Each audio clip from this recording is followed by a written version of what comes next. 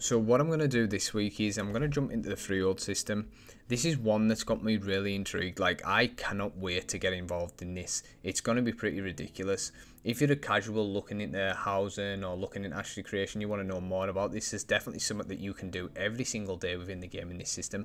If you're a more hardcore PvPer, a more hardcore PvE, or all arounder, this has something literally for everybody. Like, it is stupid how much they plan on getting in. If they put half of what they have in the freehold system into the game, it's going to blow other MMOs housing systems out of the water.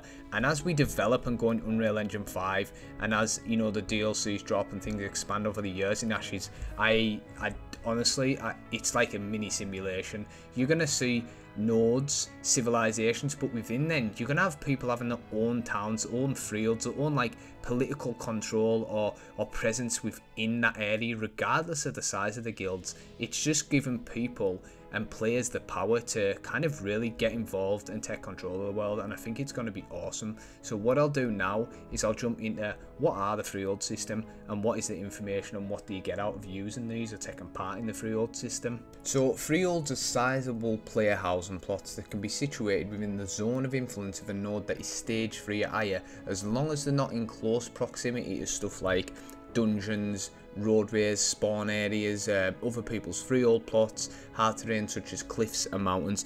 And the reason for that is obviously if you're doing a caravan run and someone slaps a freehold, boom, road's blocked, you're kind of locked out. If someone wants to hit up a dungeon farm some gear and you block that, it's just going to be just a constant issue. Like jumping onto a totally different game, for example, if you're doing bosses on Ark, you need artifacts that are within a cave, but if someone can build that, it locks you out. Now on Ark, you can freely 24/7 wipe that stuff, but it is an issue. And in Ashes, if something like that was blocked, I don't think it would be viable, and it would just be annoying for everyone playing the game. So what I'm going to do quickly is I'm just going to put a snippet in of Stephen quite a few years ago explaining what the freehold system is and giving his perspective on that. Bear in mind, this is pre-alpha footage and it isn't done in the new Unreal Engine, so as you watch some of this footage, always take that into consideration, because when it does launch or hits us in Alpha 2 or the full launch of the game, it will look much better and truly will be next gen. The freehold system acts as player housing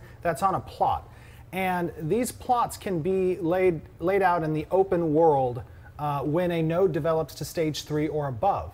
And at the stage 3 or above level, nodes have a zone of influence that encompasses a large portion of the world. This is where players are doing activities and killing monsters and questing and all that. Everything that you would do in an MMORPG is being done and being collected by the node and advancing in stages. And that's done in the ZOI. You as a player can lay this plot down as a freehold, and you can build up a house. You can build up farms. You can build up industry and windmills, and you can create your professions. Oh, I think there's a baby deer pet in there. I think there's So what he's saying there and kind of getting at is this is kind of going to be your own little mini town, a little house, little area of the world that you have full control over, that you can have so much immersion within, and it's really giving players control of a part of the world, no matter how big your guild is or small, because yet again we hear about the Zergan and how that's going to be the main thing. But if you see what he's saying and how these systems work, this isn't just for Zergs. You can get really small guilds, maybe even solo players, using these, having loads of fun, getting loads of stuff done, and actually having a serious impact on the game. And it's not like it's a linear path where they're saying you have to do this, you have to do that. You can choose what to do. You can choose what you develop, what you grow, what you trade in, and what you get involved in. And to me, that is how an MMO should be properly done. You shouldn't be forced to do things you don't want to. And with the freehold system, you really aren't. And to stay on to the topic of, you know, how an MMO should be done, you want a variety of things to do. You obviously want your characters level and customization, but with the freehold buildings can be leveled up based on the length of time and the productivity, and they unlock new bonuses, abilities and capabilities. So what that's saying is, if your tavern's getting used and them games within the tavern are getting played, people are winning currency, or they're buying your crops, or they're using your things like your family, your guild are using your benches, and you're, you know, actively using it as well and farming in the area and getting stuff done, that will level up, unlocking even more things for you to interact with or progress and customize within that freehold. So moving on to what can be built on your freehold to kind of dip into that, where you can have blacksmiths, forges and freehold farms. Now if you build a freehold farm in a certain area, say near a river, it's going to benefit from that clean water source, which will give your crops you're growing that you could be using for recipes, brews or whatever, or little buffs within the game or selling out your tavern. It'll give them an increased boost to crop growth, which is awesome, and I want to see how that's going to affect everything else. Is there going to be ways it's going to affect smelters, shrines and mills? Who knows? But you're also going to have guild halls, so once you reach a certain level, your freehold reaches a certain level, you'll be able to place a guild hall. Add into that then the stables, and you're bringing in the animal husbandry system, and that in itself, that whole little artisan skill is ridiculous. So then you bring in that immersion, that gameplay, the replayability, the actual dynamics of that into the freehold system, and you truly do just add in even more game content, more fun for you, guild and family to have, maybe lines if you can possibly sell them that you can breed and make some type of living off.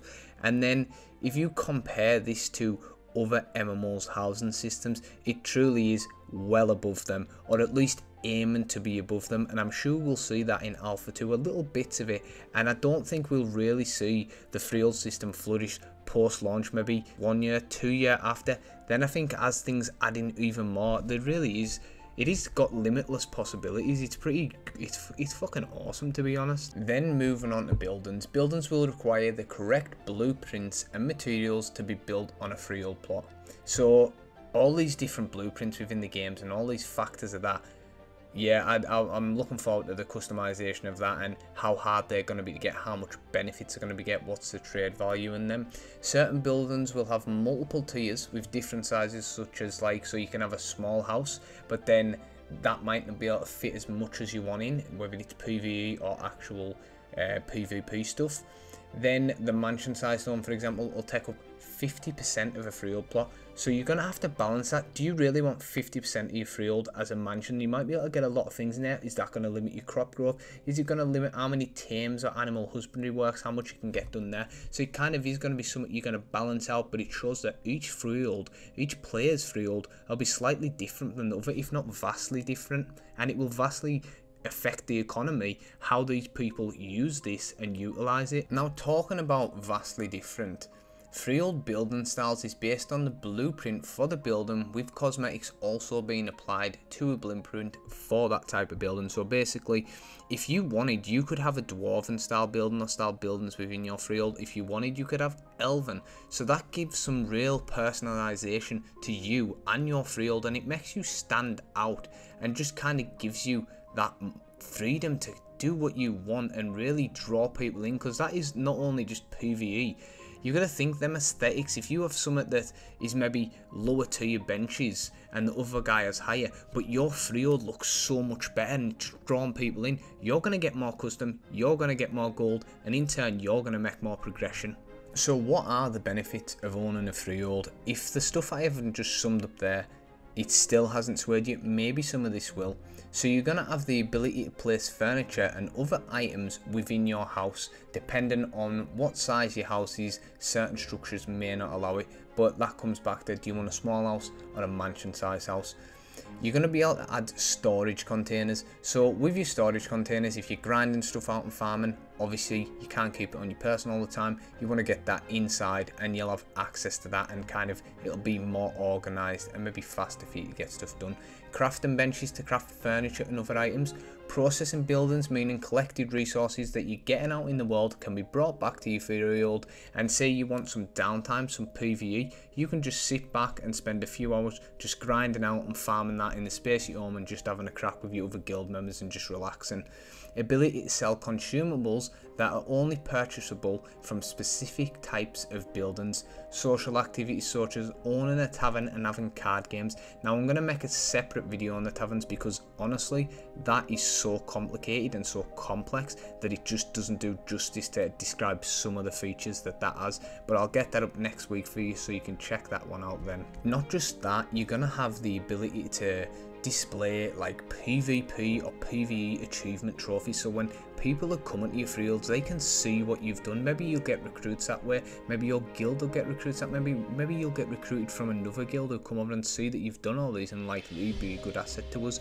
and it's also just a more personalized thing again, but that is really cool, and I'm interested in that, and I'll definitely be using a lot of the stuff here for myself. I mean, but it's all good having all of this stuff and being able to, you know, build up and get all these resources and loot together. But if you don't have the security in, for example, say you get a dodgy member in coming from Ark Survival Evolved, you could grind out for years and have all this stuff, but if you got the wrong member in, literally your guild could be wiped in the middle of the night, everything could go to shit that you've worked for. So that was always frustrating for me, and I could never understand why the devs didn't put in stricter measures or just something a bit better.